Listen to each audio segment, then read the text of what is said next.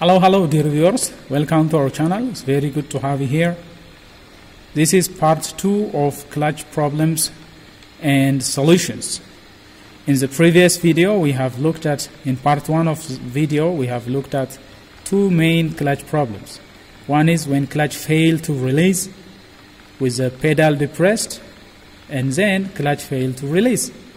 And the other problem that we have seen in the previous video is clutch slippage. Now in this video we are going to have a look at three main clutch related problems. Number 1, grabbing or chattering when clutch is engaged. Number 2, squeal or rumble when clutch is fully disengaged, that means when pedal is depressed. And number 3, we're going to have a look at when there is a problem associated with the clutch pedal. Clutch pedal stays on the floor when clutch is disengaged. Now let's have a look at each and see what causes all those problems. Now, as you have previously mentioned, the clutch is fully functional when the friction disc is pressed hard onto the flywheel by the pressure plate and all these clutch components. That will be very nice.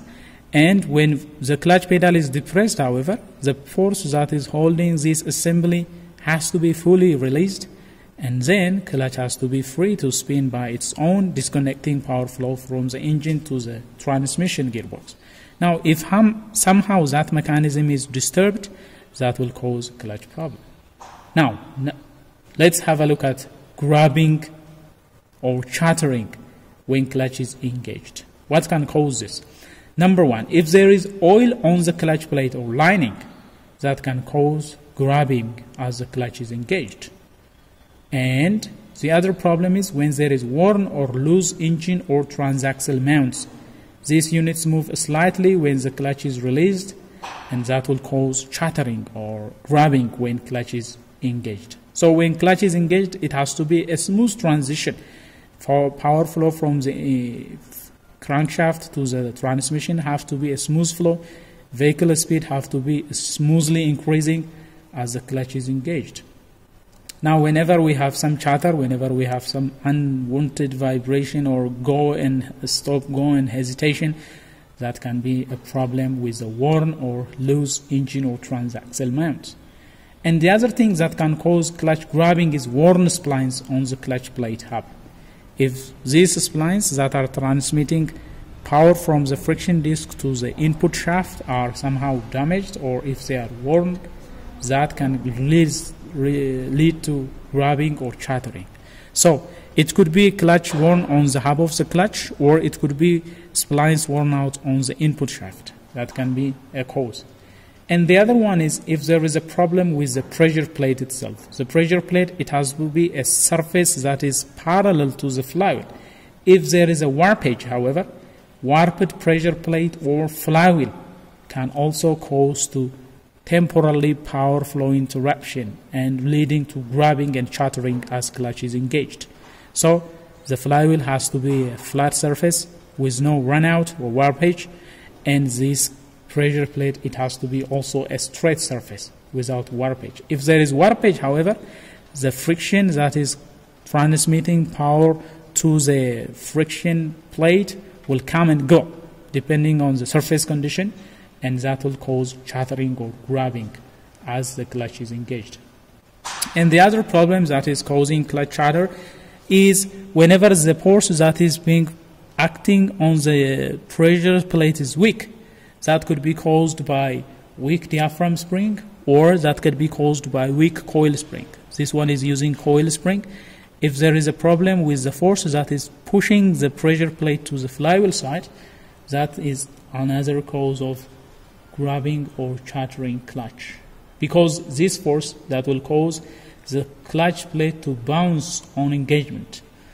When there is no strong force holding the friction disc to the flywheel, when that force is not strong enough, it will cause some form of bounce and some go and jerky kind of start when clutch is engaged.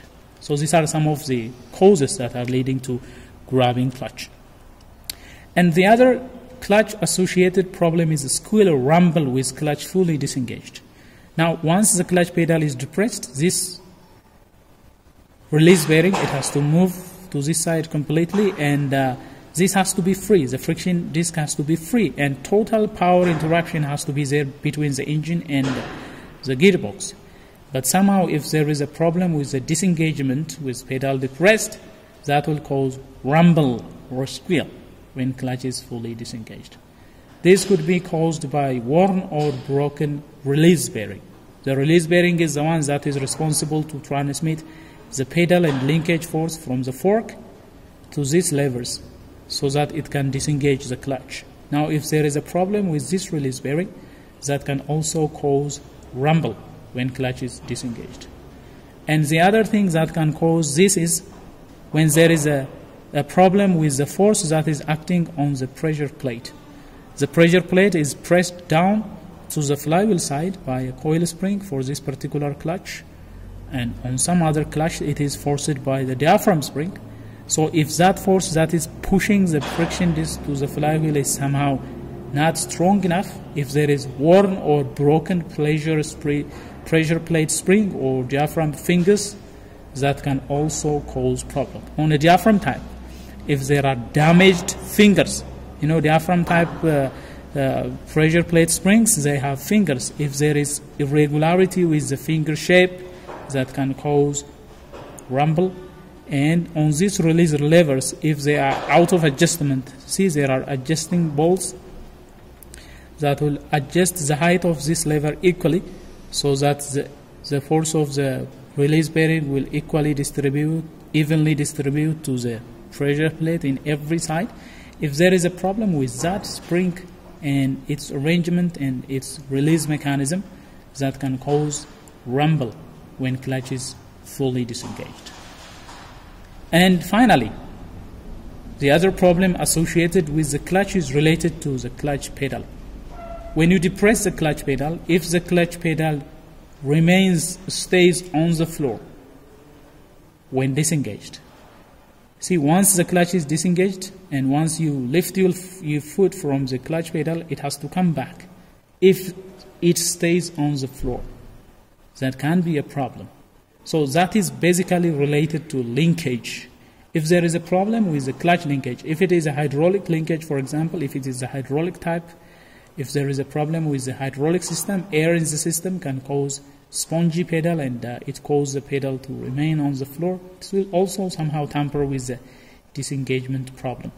And the other thing is, if there is a problem on the release bearing, if this release bearing is not freely sliding on the transmission cover here, there is an extension of the transmission cover on which the release bearing is sliding. If somehow that has dirt and debris binding the release bearing to freely slide, preventing it from freely sliding, that can also cause pedal to stay on the floor. So, inspect the linkage or remove the clutch components and inspect if there is a binding release bearing. That can also lead to clutch pedal stay on the floor when disengaged. So these are some of the other common problems. In part 2 of this video, we have looked at grabbing or chattering as clutch is engaged. We have seen 5 causes, and we have also seen squeal or rumble when clutch is fully disengaged or when pedal is depressed. We have looked at some 2 of causes, and finally when clutch pedal stays on the floor, we have looked at problem associated with the release bearing and problem associated with the release mechanism or the linkage. So these are the common clutch associated problems. That is all we have for you in this presentation. I hope you have enjoyed it.